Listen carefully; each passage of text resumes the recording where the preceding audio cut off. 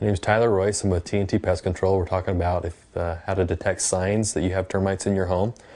Best thing to look for would be on your drywall. You look for bubbling or any paint flaking off the walls. After the paint has flaked off, if you can tear behind that, you'll actually see a salt and pepper, and the paper will be missing in between the paint and the sheetrock.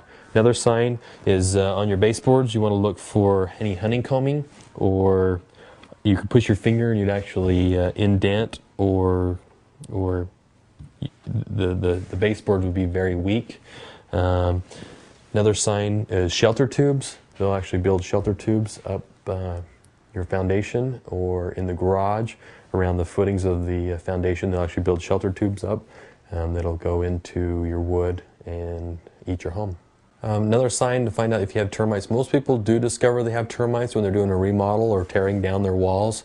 Most termites have been working in the walls for a minimum of about 2 years before any termite damage is discovered. There is, a few signs to look for, but a lot of times they've already done quite a bit of damage when they are discovered in remodel or reconstruction.